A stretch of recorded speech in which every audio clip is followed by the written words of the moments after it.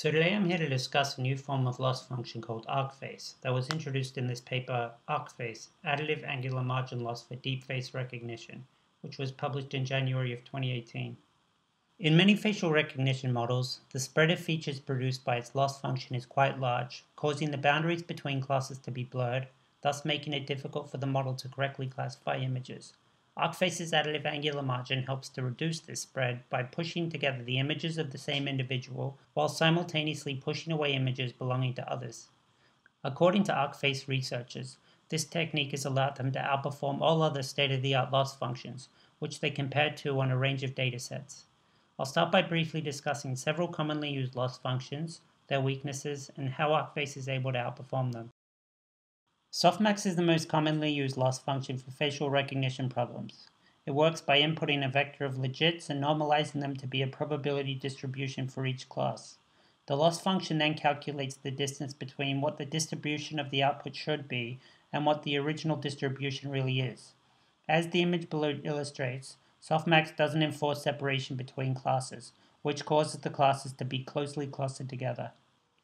Centerloss tries to increase the disparity of classes produced by softmax by calculating the center for each class and then moving its intracorrelated features closer towards it, thus creating class compactness. This is an improvement on softmax, but it comes with some drawbacks. First of all, calculating the center of classes is computationally expensive, because it has to calculate the distances of all features to find the center of each class. Secondly, the center chosen isn't totally accurate because all features aren't able to be calculated ahead of time, so centers need to be created and redefined in each batch. Finally, the distance penalty that's applied to features is calculated using the Euclidean distance measurement, which isn't the best way to separate softmax losses. Triplet loss is a commonly used method that works by comparing three images, two images of the same person and one imposter. The goal is to make the distance between the two images of the same person be significantly shorter than the distance to the anchor and the imposter. This is done by adding a margin value to the positive image. The main problem with triplet loss is that it's very expensive. There's a combinational explosion with large datasets, as larger numbers of images leads to an exponential number of pairings. Additionally, triplet loss requires semi-hard sampling in order to learn effectively.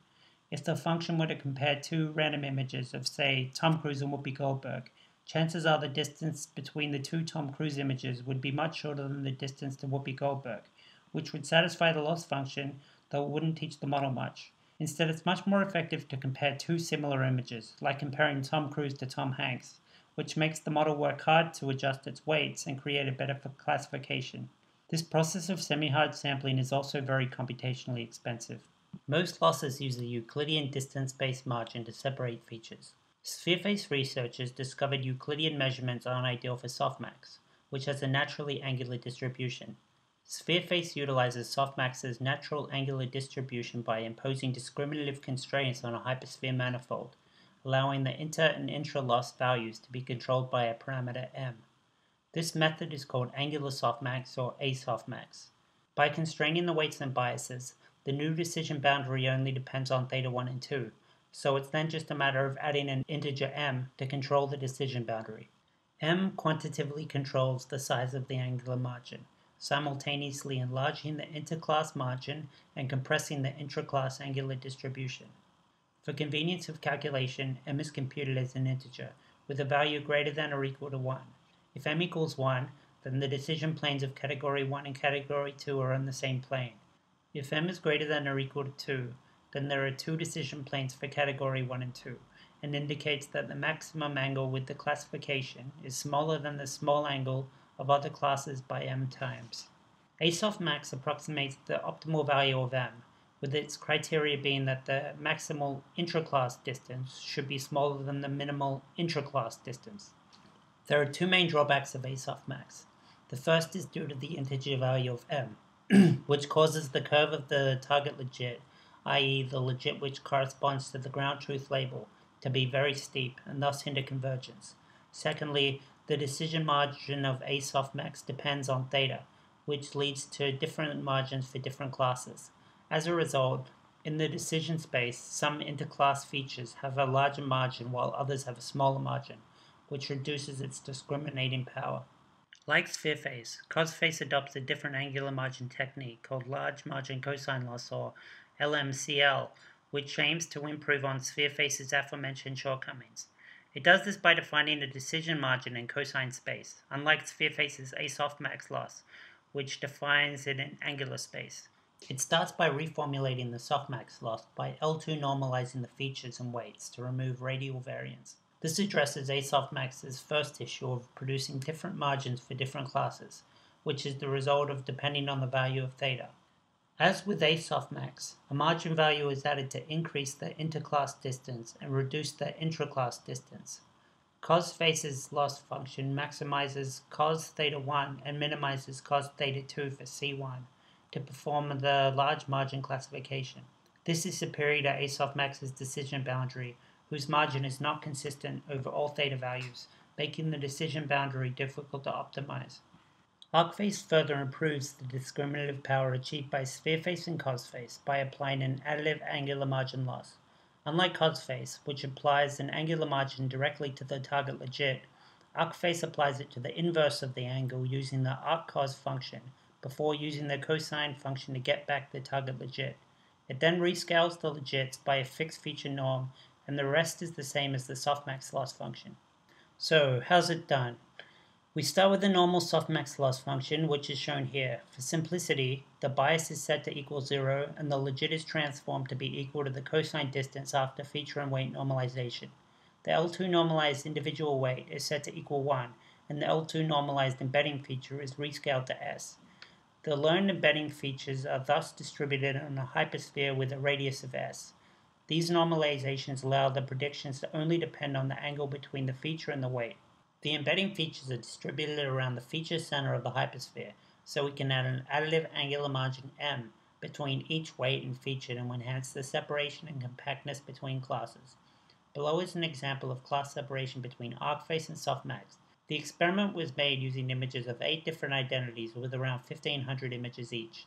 As the image shows, the softmax loss provides roughly separable feature embedding, but produces noticeable ambiguity in decision boundaries, while the proposed ArcFace loss can obviously enforce a more evident gap between the nearest classes.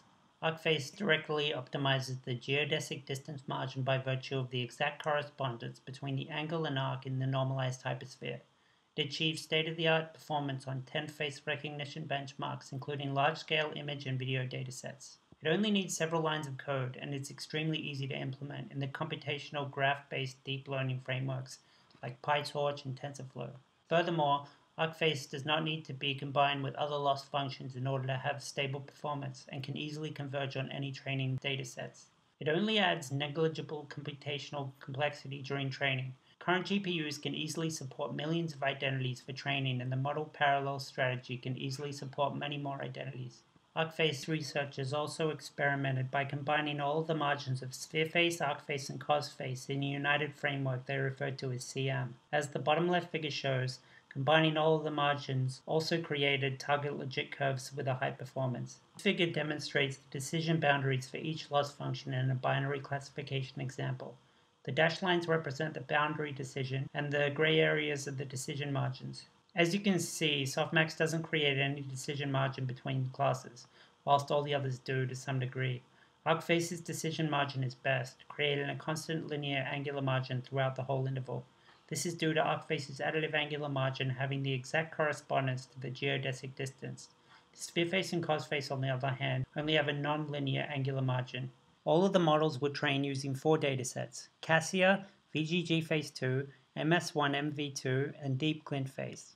Each training set was separately employed in order to conduct fair comparison with other models. During training, the improvement from different settings was checked using several verification datasets. Besides the most widely used LFW and YTF datasets, the performance of ArcFace was compared to recent large pose and large age datasets CPLFW and CALFW. Finally, the ArcFace model was tested on large-scale image datasets, as well as the video dataset IQIYI-VID. Before testing, the normalized face crops 112 by 112 were generated by utilizing 5 facial points. ResNet 50 and ResNet 100 CNN architectures were employed for the embedding network, which is a widely used standard. The feature scale S is set to 64 and the angular margin M of the ArcFace is set to 0.5, which seems to be the best setting. All experiments in the paper were implemented by the Apache MXNet framework.